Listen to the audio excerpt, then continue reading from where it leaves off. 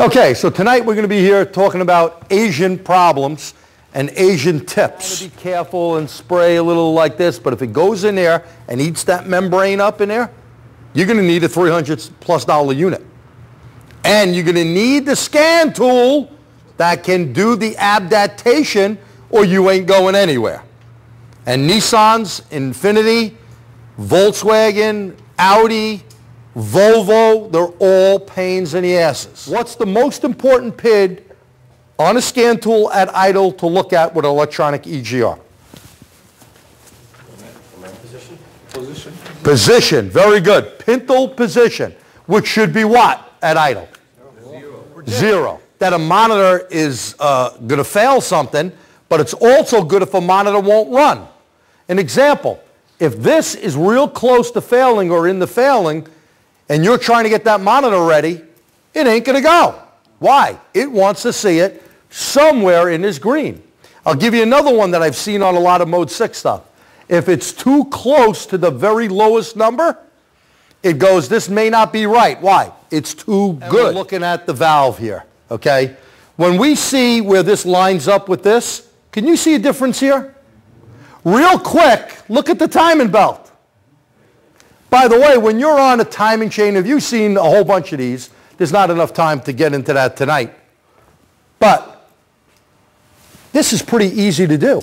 It's a matter of, and you'll see Pierre, if you actually do that on the engine one, we did this on a car, didn't practice. He unscrewed the spark plug. He screwed this thing in.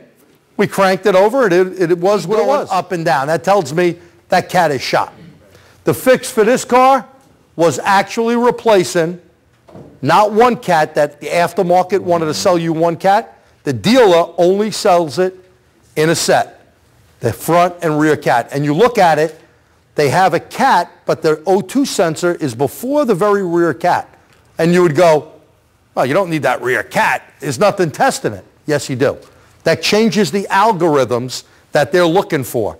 So if you don't put that rear one in, when did a manufacturer want to give you something so expensive on the car with rhodium, platinum, palladium in it because they didn't need it? They're not going to do that. It's there for a reason. And you need to know when you're working on some of these cars, the tough ones, the Nissan, the Subarus, right, and the Toyota, you better be knowing what cat you're going to replace it with. Okay?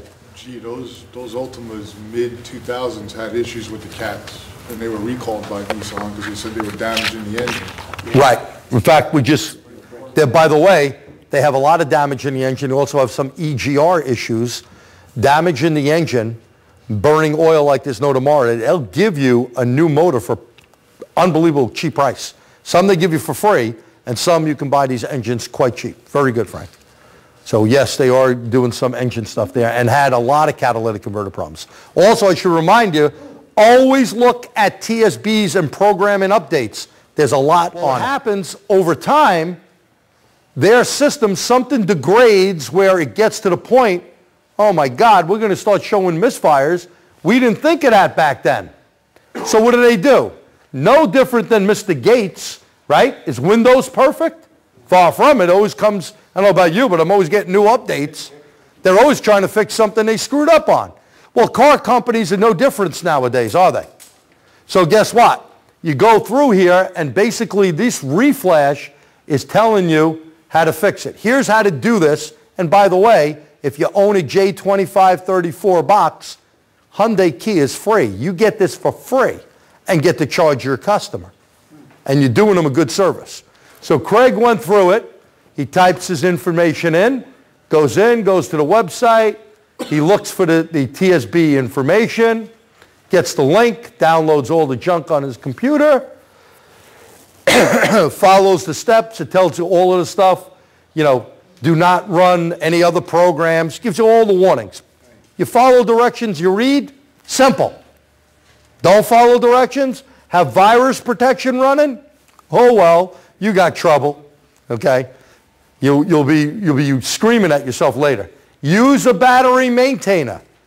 They tell you to do it, and make sure you use it. Not hard. But if you don't follow directions, it gets real hard, okay? So he goes through, make a long story short, he fixes it. Here I think is about one of the last ones, a Kia Sedona that comes in, fuel trim, a negative 19 on both banks at idle only. Volumetric efficiency problem, MAV sensor voltage at idle was 0.9 volts when it was supposed to be 1.2. Thanks for coming out.